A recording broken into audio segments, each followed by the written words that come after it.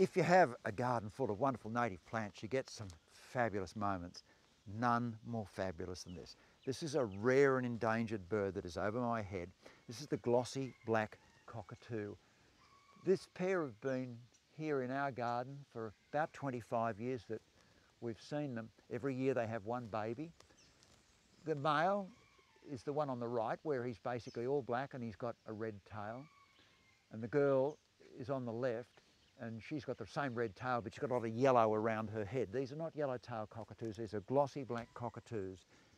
Rare and endangered over almost all of Australia, and just gone from a lot of areas. But what a fabulous privilege to share your garden with stunning creatures like that.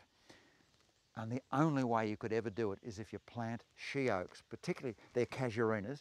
Casuarina littoralis is maybe the best one, but look, any of the casuarinas will do, but they only eat the little nuts on casuarinas. One last point.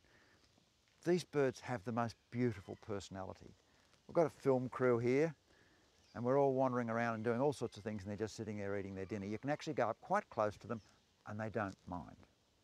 Beautiful birds. If you're trying to remember that name, it is the Glossy Black-Cockatoo, and they eat casuarina seeds from the little cones, if you like, that the seeds are in.